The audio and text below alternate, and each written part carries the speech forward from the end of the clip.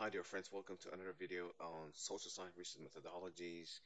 In this demo, I will explain to you the difference between correlation and causation. To start, remember that correlation does not imply causation. Causation is when a variable causes a change in another variable. Or a causation relationship is when there's cause and effect relationship involved in two or more variables. While correlationship is not really causation. Correlationship is only an association between variables. In other words, the variables covary. They they their variance is associated. They vary together regardless of the direction. For instance, in causation, let's say in an experiment design, a medication causes someone to react a certain way or someone's body to react a certain way. That could be a causal relationship, right? But a correlationship, there's no experiment introduced to a subject. Uh, you are actually looking at association or a covariance of two variables or more than or two or more variables, considering the fact that there may be other hidden variables that is causing both of those variables to develop this covariance. For example, the relationship between, let's say, the consumption of ice cream and people riding bikes out in the park. While increase in consumption of ice cream does not cause the increase in biking out in the park, but they're correlated. So they're correlated positively. That increase in the consumption of ice cream is correlated with increase in being out in the park and riding your bike. But this association, this correlationship may be caused or may be defined by a different variable that we call it confounding variable, which explained on the other slides, which in this case could be the weather.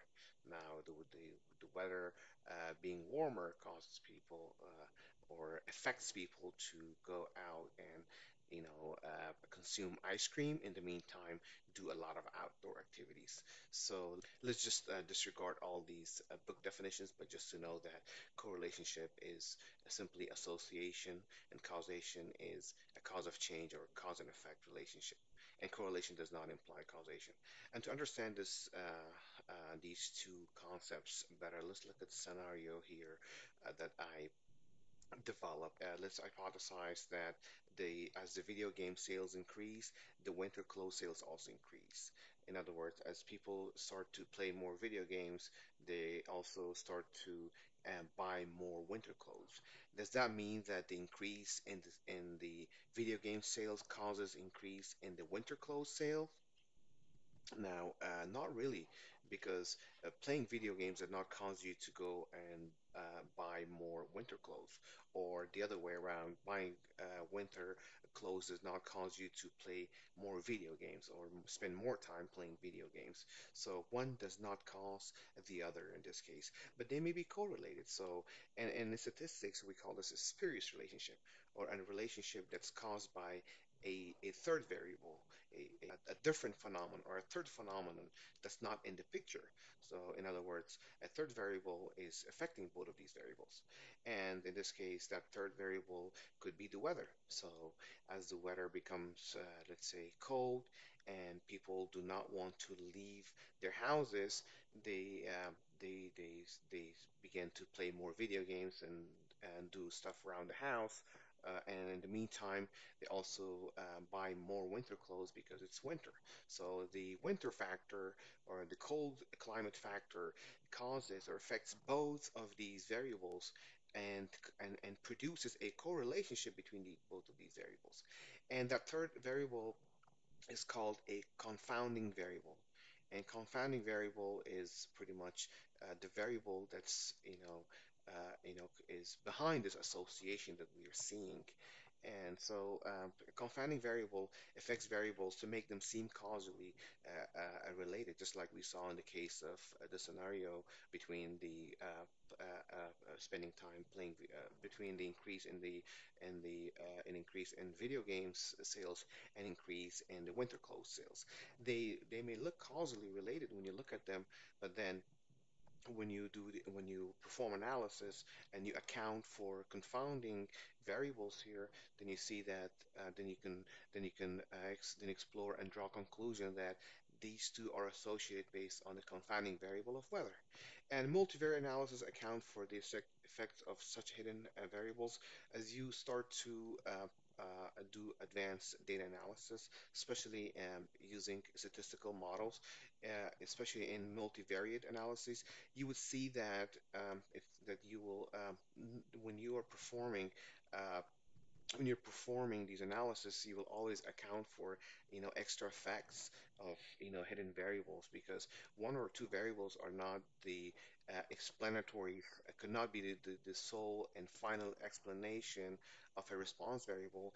Therefore, as a statistician, it's very important to always consider these confounding variables or hidden variables that have substantial effect on your responses and on your associations. And then if you fail to account for the confounding variables, then you're more likely to have an analysis that's either biased or as errors and will not be accepted as valid. And therefore, it's important for you to make sure that when you're producing your research design, you're also taking into consideration the type of analysis or the model that you will be using to perform to draw your conclusion. And in doing so, you need to be able to determine and distinguish between if between the fact that you will be doing a correlations research or you'll be doing a causal research. And if you will be doing a causal research, then you're more likely to be involved in introducing experiments to look at the causal effects of something. And when you're performing a correlation research, they're more likely to be looking at different variables and see and measure the effect of the association of each of those variables, and also look at the association causations of confounding variables that are producing those results in your variables under consideration.